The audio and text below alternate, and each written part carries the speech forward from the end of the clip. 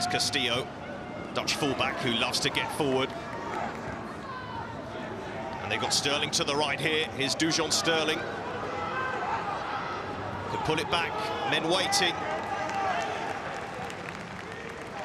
Here's James, sends it in again, and Ugbo turns it in, and Chelsea strike first. Ike Ugbo once again. He scored in the first leg, and he finds the net in the second.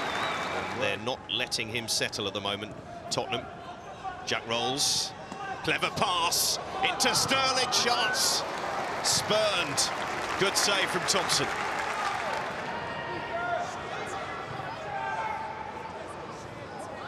And again they're in trouble, and it's Ugbo again. It's Chalobah with a goal. He doesn't score often for Chelsea, but he has now, and surely the tie is over.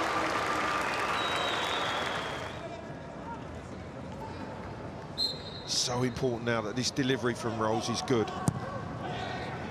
It's a poor delivery from Rolls, but it might still bounce nicely now then. He points to the spot.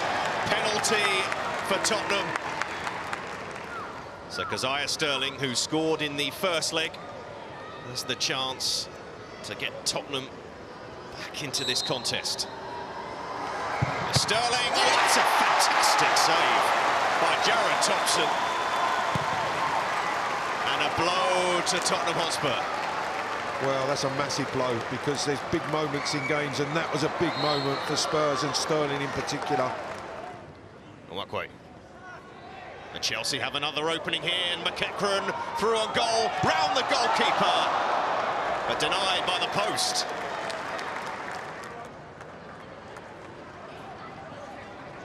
Sterling, on he goes, and the referee points to the spot again. Another penalty, but this time it goes the way of Chelsea. Now, Chelsea missed a penalty on Tuesday. It wasn't taken by Ugbo. He's got a chance for his second of the game. It's Ugbo with Chelsea's fourth, and they are running away with this one now. Wakwe. Well taken by Castillo again, and off he goes again. And he's got the strength and pace, and the delivery, and Sterling! Another well-crafted goal from Chelsea. They strike first in the second half. It's 6-1 on aggregate, and Dujon Sterling gets on the score sheet.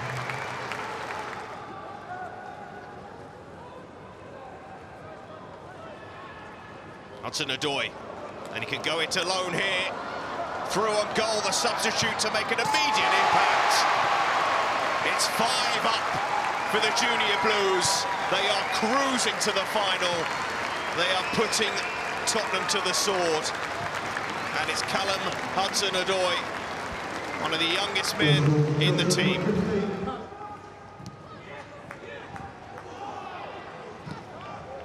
And they might be in again. Ugbo looking for his hat-trick. He deserves one. He was caught. It doesn't matter.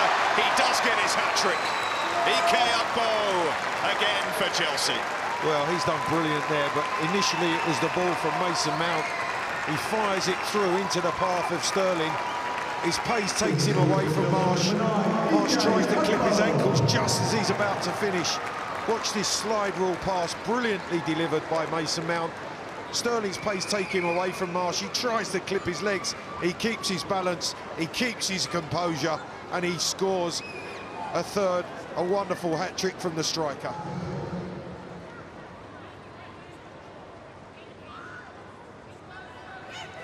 (6-0).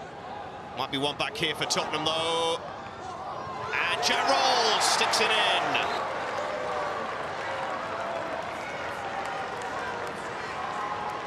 Well, nothing more than a consolation, Seb, but Rolls is in now.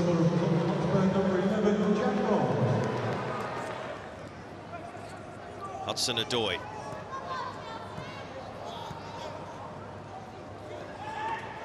Hudson-Odoi, lovely pass. Castillo deserves a goal, and he gets one. A magnificent 7 for Chelsea.